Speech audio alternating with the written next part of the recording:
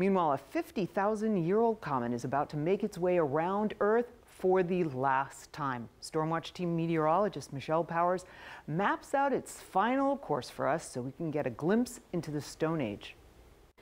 Okay, local stargazers and astrophotographers, get your cameras ready.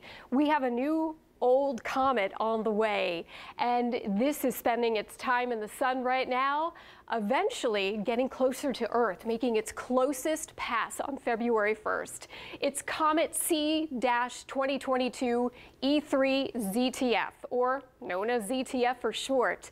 Now, this is a new old comet. Astronomers think it was last seen in the inner solar system 50,000 years ago. That means the earliest humans or even Neanderthals during the Stone Age could have seen this comet in the sky. It's becoming brighter and brighter day by day. Right now you do need a telescope and binoculars to view, but we're hoping you may not even need them.